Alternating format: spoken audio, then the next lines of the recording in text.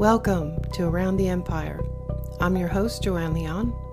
Middle East expert Joshua Landis joins the show to discuss the recent summit in Istanbul, Europe's move to join the Astana process, the war in Syria, the Khashoggi Affair, and the forces aligning against the current U.S. foreign policy in the region.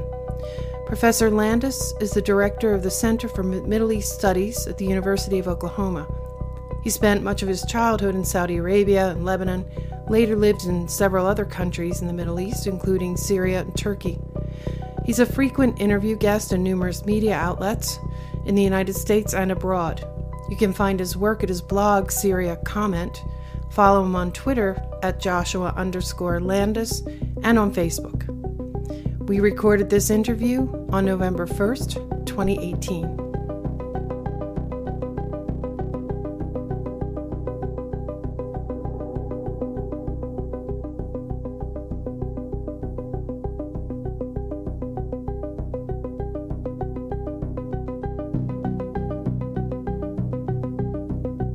Professor Landis, it's great to have you back on Around the Empire. It's been a while. Welcome back.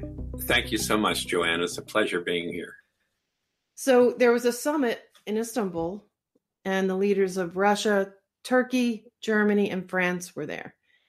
And right after that summit, you wrote a thread on Twitter that got a lot of traction, and I was very happy to have it too. The way you boiled it down was really fantastic. If it's okay with you, I have that thread right here, and I'll read through it real quick, and we can talk about it further. And also we can throw in a little bit of background on what the situation in Syria was like before that summit, for those who aren't aware or aren't caught up. I mean, I think our listeners are pretty well caught up on this, but you never know when you have some new listeners, so we'll just sort of spice it with some background too. And also for our listeners, pretty much everything that we reference will be linked in the show notes in the reference links for your convenience. So, okay, if I read this thread? Please. Okay. This is on October 27th.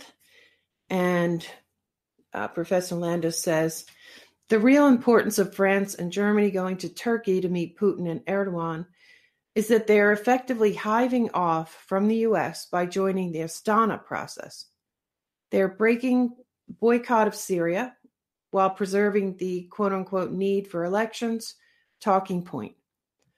We may safely conclude that Assad will not permit any quote-unquote political process or constitutional committee to dislodge him or bring members of the opposition to power in Damascus. He has won the war. Europe is frightened for its security. It does not want the refugee situation nor the jihadi situation in Europe to be made worse by an Idlib invasion. This is why Europe is in Istanbul. As Macron said, the Idlib deal may be sustained. Russia has reiterated that the Idlib deal is temporary. The jihadis must be killed or arrested, but Russia wants the EU to engage and commit to reconstruction aid for Syria, which can help refugees return. Europe is angry at the U.S. for unilaterally scuttling the Iran deal and possibly crushing the Iranian economy, which could further destabilize the region and lead to an even greater refugee flow from Europe toward Europe. The U.S. policy is very bad for Europe. Turkey, Syria, Iran, and Russia want to drive the U.S. out of North Syria and end its alliance with the YPG. The Kurds. There are many competing agendas among the different sides in Istanbul, but this is an important step forward, breaking with America's stated goal of boycotting Syria so long as Assad remains in power. It's a logical step forward after many Gulf countries, such as Bahrain and Kuwait, took measures to recognize the present reality of the Assad victory and work toward the normalization of relations between their countries. In some respects, the Istanbul summit is simply reality asserting itself after Assad's military victory. All Syria's neighbors have an interest in reestablishing a stable region, taking care of jihadists and security, and improving economic and political conditions for refugee return. In other respects, it's a response to the U.S. skewed foreign policy, The U.S. policy of arming the Kingdom of Saudi Arabia and crushing Iran is bad for stability in the Middle East and Europe. The Khashoggi Affair, yeah, it's hard to pronounce. Khashoggi. Yes, that's the way that some Saudis I heard pronouncing it. Khashoggi? Yeah, Khashoggi. Khashoggi. Okay. Yeah, I'd like to pronounce it the way they pronounce it. Khashoggi is spoon, and Khashoggi is a spoon maker. I saw that thread that you did on Twitter. Wow. That was fascinating too. Anyway, there's one more sentence. The Khashoggi Affair highlights the weakness of U.S. policy. It provides Europe an incentive to step out alone.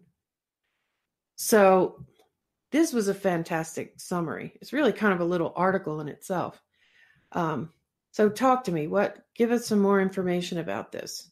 Well, the big story in this Istanbul conference, this Istanbul summit, as it was called, which brought together the usual suspects of Erdogan and Putin, who've been really the spearheading the resolution of the Syrian crisis.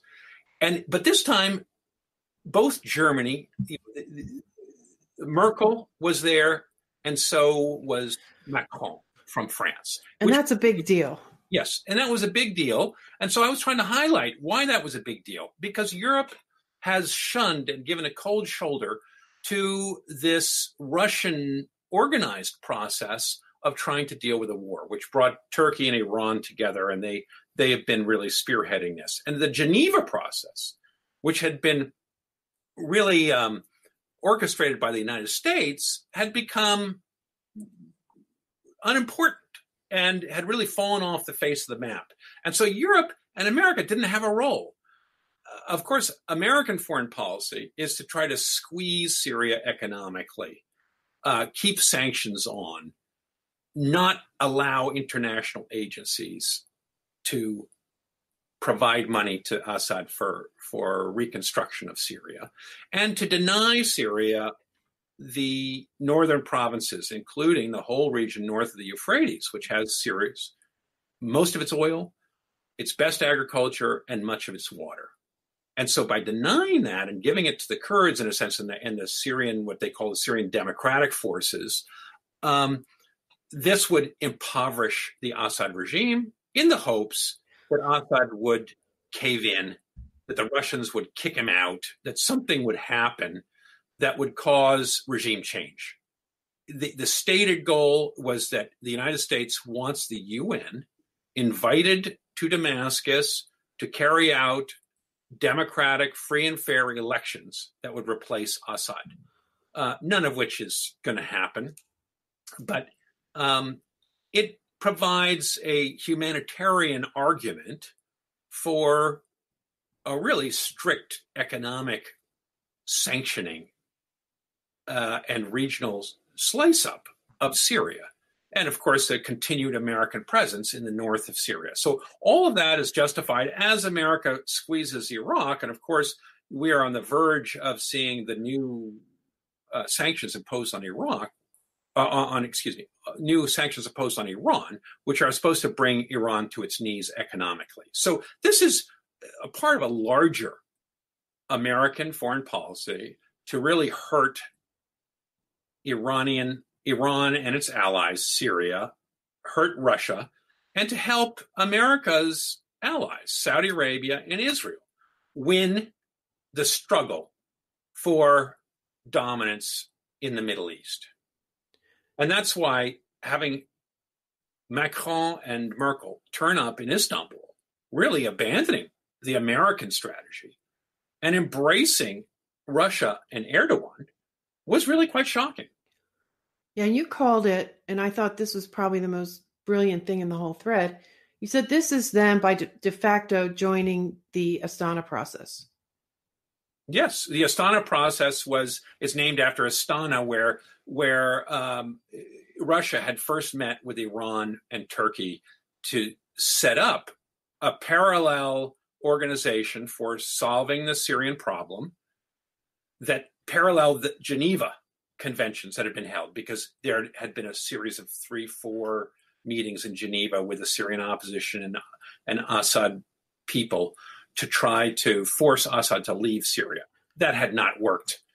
Russia started this Astana process, a parallel process that would leave Assad in power and, in fact, guarantee his survival, and then really sort out the defeat of the Syrian opposition. And that process has been the more successful one. And Assad is here, he's winning. And really what we're trying to figure out for Idlib province, the last province where there are opposition members, is how to get them really to step down and to put down their arms and reconcile with the Syrian government, which is a tantamount to defeat. And that Idlib province deal that was made, basically Idlib was surrounded, and the Syrian army, with this, air support from Russia and I think ground support too, were ready to move in on Idlib. And there was really no way that the remaining rebels, and for the most part, these are the most extreme ones because, as we all know, they were transported there when they made deals. So the Idlib deal then, stopped in its tracks. And all of a sudden there was this deal between Russia and Turkey. And that was in September. And there was a deadline of October 15th, most of which the deal that most people seem to think Turkey would not be able to achieve what they promised to achieve by October 15th. So all of a sudden we were back in the same situation. Russia and Syria were going to move in again. And this is when Germany and France, apparently, Macron seems to be the one putting the most emphasis on this, is, we can't have this. It's going to create another massive, wave of refugees. They're going to go right back over the border into Turkey, and then they're going to end up in Europe, and quite a big number of them. And I would think that would be a big problem for Turkey, too. They've already got a lot of refugees. So they use that as the sort of the catalyst for pushing this thing, shoving this thing ahead. And they removed the one precondition that seemed to be holding up the whole works, which was Assad must go. I mean, this we've been hearing for years now. Is that kind of accurate? Totally. That's completely accurate. And Europe was enticed into this in order to back up Turkey, because it looked like Turkey was going to, could not withstand the pressure of Russia and Assad. Russia and Assad in particular wants Idlib back. He says, I'm going to reassert Syrian sovereignty over my province. This is a Syrian province, and we're not going to let the Turks keep it. We're not going to let a bunch of rebels set up a parallel Syria there, which will be a thorn in our side for the rest of our life. We're going to take this. Of course, there are over 2 million people in this province. Any assault on it would lead to massive fighting, which Russia and Syria would win pretty handily, and cause a stampede of people out of this province into Anatolia. They would scatter around Anatolia, and many of them would find their way to Europe. So this was going to completely destabilize Anatolia, but also possibly Europe. And Europe's in the middle of this, just like the United States is, this terrible struggle between populists and liberals. What's the future of European Union? All of that's going to be thrown up in the air if there's another cataclysmic wave of refugees or bombings by terrorists. So Europe has a lot at stake, and they had to get over to Istanbul. They have to keep this political process in Idlib. They had to keep it going, because otherwise, if there's an invasion, all hell breaks loose. So they were there to show their support for Russia and Turkish entente and to keep Assad from pushing invasion. And that's what they did, and it was successful. And so far, the worst has been avoided. The problem with all of this is that it hasn't solved the main issue, which is right. What you do with well over 10,000 jihadists who are related or affiliated or have been affiliated with Al-Qaeda, who are sitting in this province. And Turkey does not have the will or the ability to disarm them. And Syria is basically tapping its toes, waiting to go in and kill these people. And so far, we've got this interim agreement with a buffer zone, but it doesn't solve the major political problem of how do you get this province back into the hands of Assad before he invades it? And what do you do with all these fighters and their families and families of other fighters that America supported, that Turkey supported, that Saudi Arabia supported, who all have a stake and could be prosecuted by the Syrian government and imprisoned? Bad things would happen to them, and the rest of the West, plus the Gulf and Turkey, all feel responsible, and they are responsible. They pay these people for years to fight against Assad. So if Assad goes in there and says, you're a bunch of traitors and I'm going to hang you, which, in some ways is clearly what he wants to do and is, would be practical under Syrian law, the West doesn't want that. It has supported these people as freedom fighters. And so it feels guilty, as well as having all these practical problems of fighters scattered across Europe. So this is the dilemma, and we still haven't solved it. Right. And also the dilemma of separating the bad guys from the worst guys, the kind of thing that's been going on for years now. And I would think that one of the reasons why Turkey can't resolve this is that they would fear a backlash, right? What if these fighters, these are the best, most dedicated, most dangerous fighters. And if they turn on Erdogan, that could spell big trouble for Turkey. And I would think other countries in the region have the same fears. So, what is this? What is the solution to that? Does anyone have it? Assad thinks he has it, which is to just take the province back by force and to go and chase these guys down. The same thing that the United States did in northern Syria when they fought ISIS. And that's ultimately the United States faced the same problem in cities like Raqqa or Mosul. And they chose just to bomb the hell out of them. And it didn't turn out very well, but it was a solution, if you will. Any rate, that's the dilemma. Turkey would like to set up a separate little province, no-fly zone, where these people would basically be left on their own to try to resolve their own problems over time. And Russia has continually insisted that everybody agree that Syrian sovereignty be respected. And Assad has insisted on that too.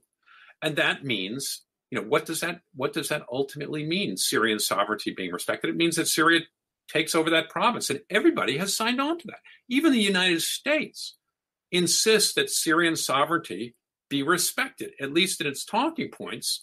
Of course, it wants a change of government first before that sovereignty is respected. But ultimately, every single actor is upholding international law, or theoretically upholds international law, which suggests that Syria cannot be divided up by a foreign power. And it's a sovereign state. Now, you mentioned also, east of the Euphrates. Some people call it northeast Syria. Some people call it northern Syria. I always kind of wondered why Syria and Russia didn't put more pressure on, more focus on getting that territory back. And we seem to be pretty well dug in there. So this summit also, is it also saying that, is it in opposition to the U.S., Saudi, Israeli plan? And I guess you really should put the British in with that too, to keep that territory. And is it a rebellion against that plan? Does it make it untenable now? It's not untenable as long as American military is willing to, plant its flag there and defend it, because nobody's going to defeat America. They can harass America. And that's what looks like Turkey, Iran, Syria, and even Russia are trying to put their heads together and figure out how to make America's life untenable in North Syria. And we have to remember that America still rules 30% of Syrian territory. That's that big swath of land north of the Euphrates, and it's the northeast of Syria. and as well as a big hunk of land around Tanf. This is a little bit lower down on the border with Iraq, right where Jordan and Iraq meet. And that's because America wants to stop the highway there, control the highway between Baghdad and Damascus. And so it has created a no-fly zone in that area. So America controls quite a bit of Syria. And so far, there hasn't been a real organized opposition because the few probing measures that Syria and Russia have made to try to penetrate that area, America has smashed them and killed, almost 200 Russian mercenaries, we believe, in one incident. So this is that's the problem. But Turkey just this week launched a bunch of artillery into a northern town inside Syria, killing a bunch of people. And America's protested this. The Kurdish dominated government there has protested this. And so Turkey is clearly putting up the heat because they don't want America there arming Kurds who are related to the PKK. That's the major terrorist group that has been plaguing Turkey for 40 years. And Turkey has stated that this is the last chance for America to withdraw and that they're going to begin to attack northern Syria.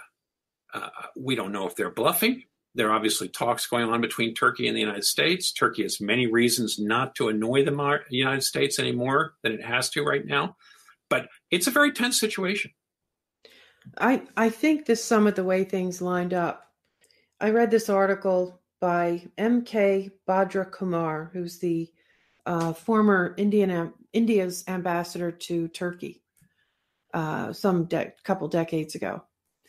But he actually, his conclusion is that he says Erdogan in turn, or at least part of him, had always hankered for recognition by the West when he sought Turkey's historic leadership role in the Middle East and uniqueness to act as a bridge between the West and the region. Equally, Trump is eternally grateful to Erdogan to refrain from spilling the beans on the Khashoggi. I'm going to say Khashoggi because I can't pronounce the other one. I got to practice it. Spilling the beans on the Khashoggi Affair and helping him finesse a major crisis for the presidency on the foreign policy front. Suffice this to say, this transition in the U.S.-Turkey tough love can profoundly affect the geopolitics in the Middle East, provided, of course, Washington plays its cards carefully in regard to Erdogan's wish list on a host of pending issues, including some of great sensitivity. Syria is somewhere at the top of Erdogan's priorities.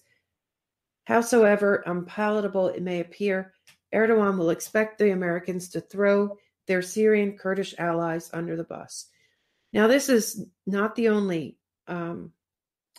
analysis where I've read ties the Khashoggi Affair to Syria. And I've personally always felt that there was something much bigger underlying that whole thing. Essentially, I think the way to think about this is that President Trump has gambled America's future on its relationship with Saudi Arabia. Right. And he has made Saudi Arabia the central tent peg for American foreign policy in the larger Middle East. To attack Iran, mainly, but also to pursue this anti-Iranian policy in Syria. That means siding with Kurdish nationalism in northern Syria and getting the Kurds to side with America to set up a quasi little statelet in northern Syria that would allow America to build bases and project power. This left America become hostile towards Turkey.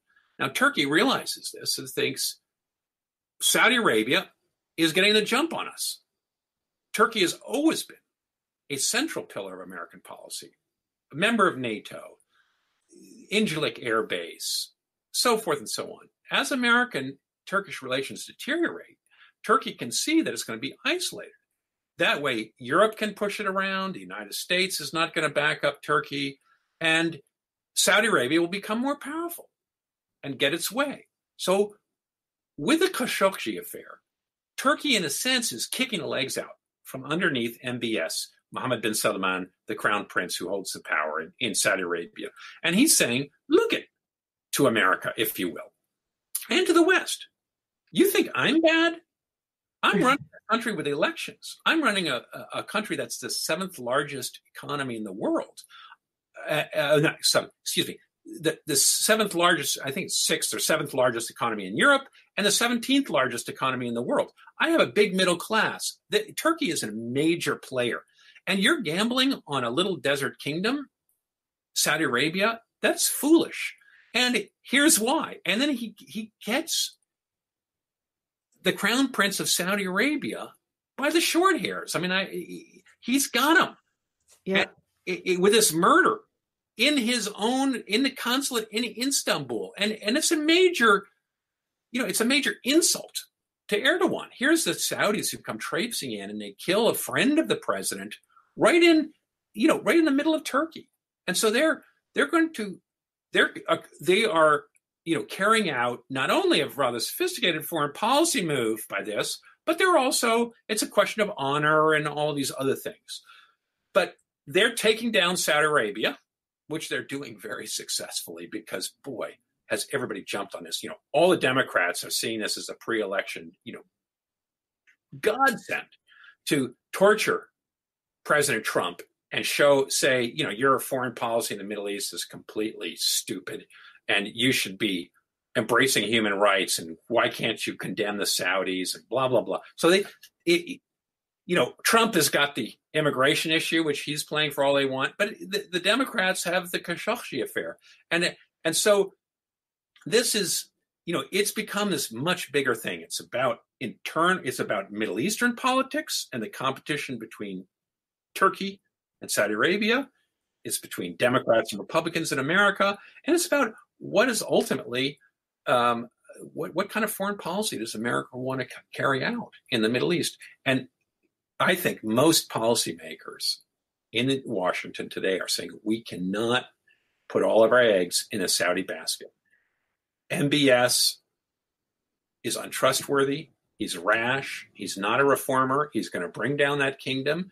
And when he does, if he does, I mean, should he? Let's say it's only, a 10 or 20% possibility, but should he really screw up the stability of the kingdom?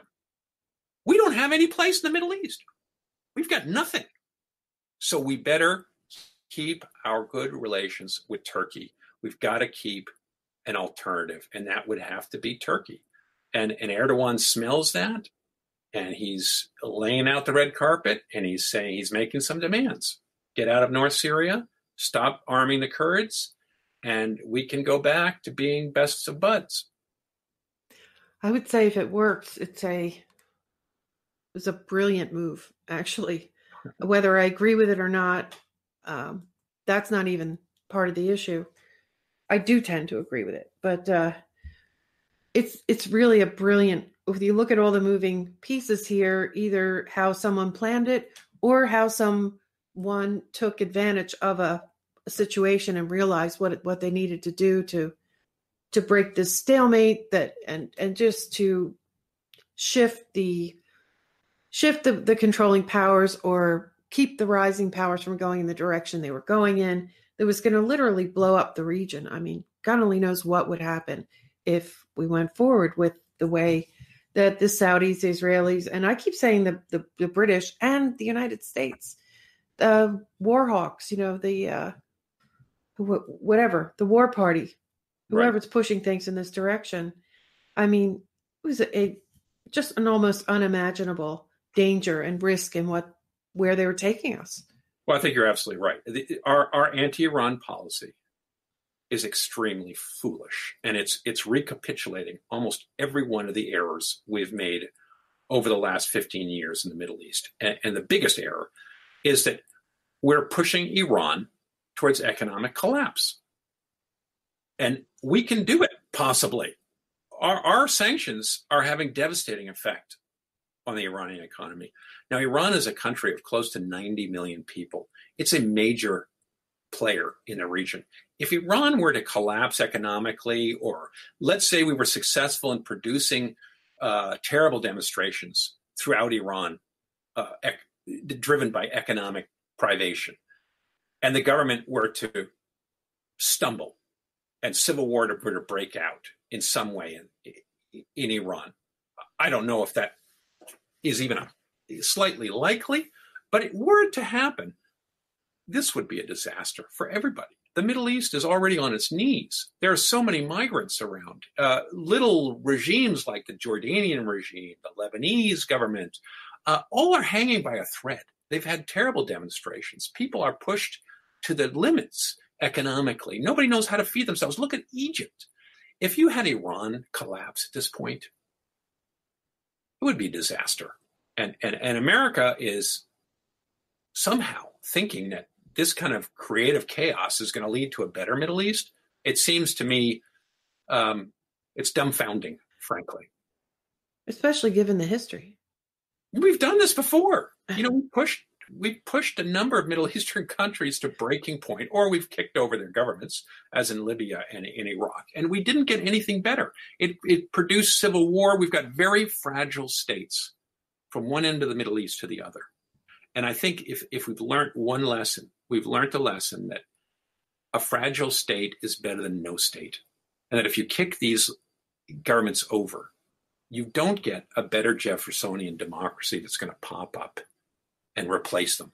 What you get is fragments and lots of different people who don't necessarily feel like Libyans or Syrians or Afghans or Iraqis fighting each other for power. It kicks off a great sorting out, as I've called it, where you get ethnic cleansing, minorities get cannibalized, and it unleashes terrible forces that don't need to be unleashed. So better to stick with the states, even the ones you don't like, and allow a slower, less violent process of change to work its way out. Okay. I think you have to run. I think it's that's good. Short time to go, right? Yeah, I've got like 10 more things here I could talk to you about. Maybe we'll pick it up again. Too much. We covered a lot of yeah. In fact, the last half of that was in many ways more interesting than the first half, because we were just talking about the bigger ideas rather than the who's on first. I'm never satisfied with the details. I'm always like, I don't know whether I should do this or not, but I always kind of want to know what's really going on. We've got different audiences. It's hard to know which. Well, then we covered both. Good. Excellent. Well, it was a lot of fun talking with you, Joanne, and thank you so much. Thank you so much, too. And hope to talk to you again soon. All right. You too. Take care. Yeah.